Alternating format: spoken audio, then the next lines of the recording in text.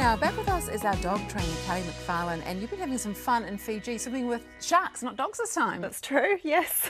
So what was that like? Big sharks, little sharks? Reef sharks. It was scary enough for me, but I've done it now, ticked it, done. The reef sharks generally don't eat you, do they? Supposedly they don't know, but they certainly swim very close to you. Yeah. A shark's a shark. Very inquisitive. Not all fun and games, though. You went to visit an animal shelter, didn't you? I did, yeah. I visited Animals Fiji. Right, and you've got a video here that you've taken. Let's take a look at it. My fabulous camera work. Right, so talk us through this. What's happening? Yeah, this is the team at Animals Fiji. These are a couple of the very cute puppies up for adoption. They are adorable. So they tend to do a lot of de-sexing programs. Right. To prevent, obviously, lots of puppies. Here's one of the cute kittens. Was there lots of, which was the most, lots of dogs, lots of cats? There was a lot of dogs, yeah, lots of puppies. Yeah. Okay.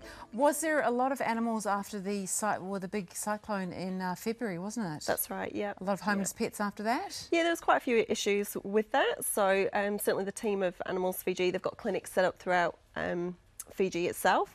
So they were able to help lots of different people in different villages, which is great. Was there a lot of damage around? There was certainly a lot of damage, and one of the ladies who works at Animals Fiji, she was in her auntie's house in the village, and it actually collapsed on top of them. Gosh, so that would have been terrifying. Yeah, it was very terrifying. In these circumstances too, people often think of, obviously they think of the humanity, but not the animals necessarily. That's right, yeah, yeah. So it was really good just to go, have a really good look around, see what they do, and they work very, very hard.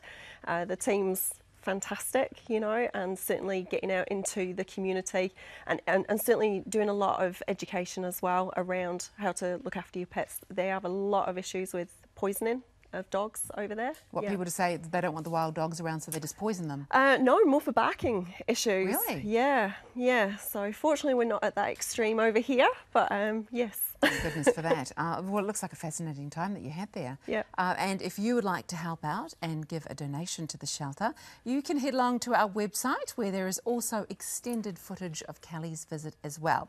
Now, to our pet of the week. Now, our pet of the week this week is Diesel, thanks to Porcelina Spring.